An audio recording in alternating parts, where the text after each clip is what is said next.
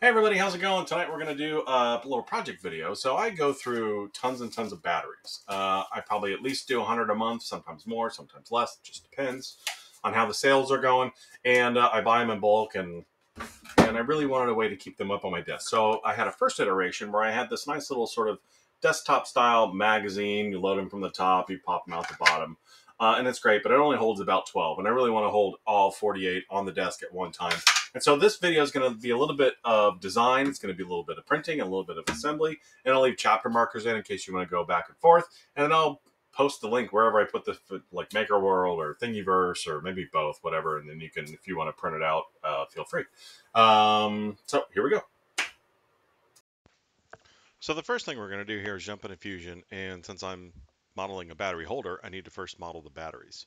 So I'm just going through, laying out the 2D of what I want this pattern to look like as it lays sort of here on its side. And so in order to to double my capacity without doubling the size of my current battery holder is I need to do this little stacked layout, or this sort of, I don't know, serpentine layout. And I've drawn that line up at about, I don't know, 45-ish degrees, just to give me a reference point. And then I'm going to basically move and use the copy command and duplicate to essentially just align these things up on the same line as we go. I'm going to model in all 24 that I want to hold in one magazine, and then go from there. I'm going to basically draw in a reference line here for the bottom and the top, and I'm going to keep the tolerances here pretty tight. I think one of the in my first iteration, the one of the mistakes I made was just making it a little bit too sloppy from a tolerance perspective. So things like to move around quite a bit. And then I'm just going to close in the shape here, and then that'll give me a reference point to actually build the lines around. I'm going to go ahead and extrude the batteries up so I have a full model of how all the batteries are going to lay in. Trimmed off all the excess lines, offset the walls, extruded everything up so that I could start to get a better representation of how this holder is going to look.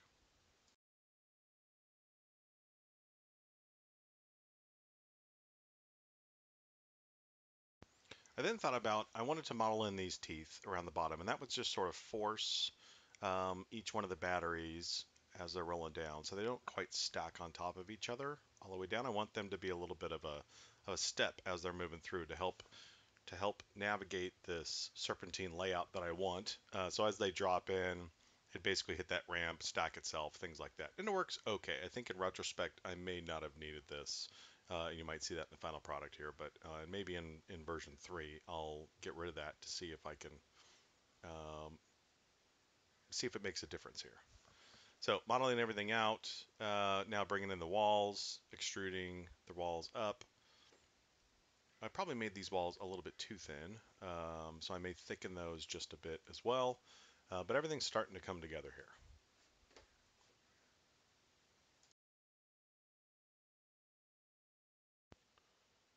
So now I'm just modeling in where the batteries are actually going to pop out here. So I've just sketched in a circle, trimmed off some of the excess. I'm extruding that down, and that gives me plenty of room to basically push out each one of the batteries as they fall to the bottom here. Leaving not that openness, that complete openness like in the first version, as I'm dropping in the batteries.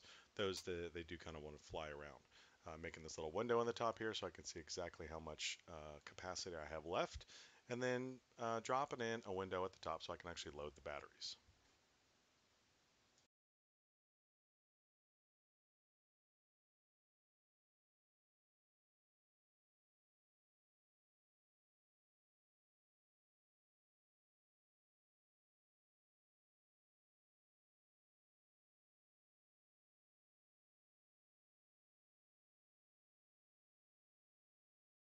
So with this being a gravity feed, I am just trying to make sure that I allow it to allow some shapes internally to help guide the batteries down where I want them to go. And the next piece here is actually building the base. And I want to be cognizant of, not being wasteful with material. So while the base does look big, you can use tricks like hollowing it out, using the offset command here again, and actually just making, this is probably 80% blank here. I just need some structure so this thing doesn't tip over. And counting everything up, just make sure I'm in good shape.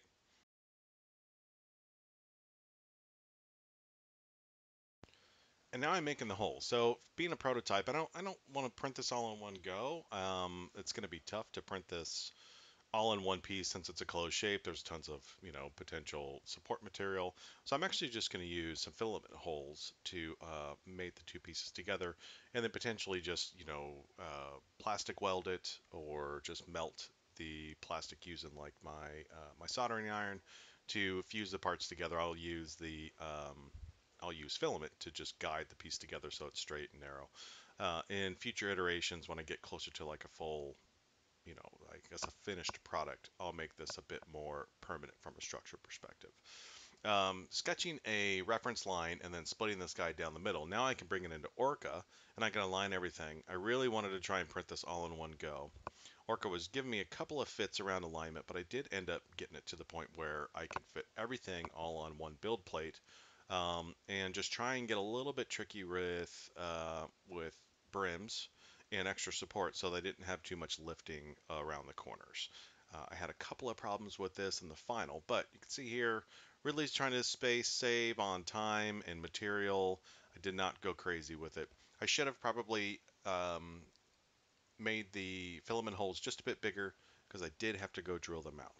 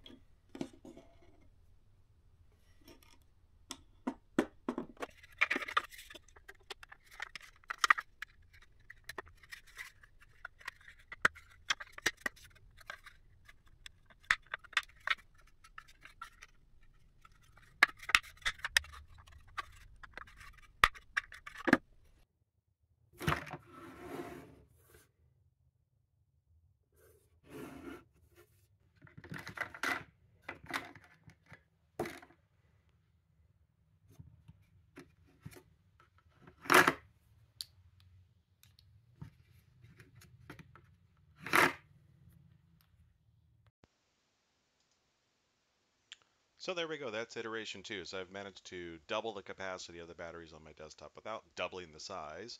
It's not perfect by any means. I'm going to continue to iterate through this and try and make it a bit smoother and maybe even increase capacity a bit more.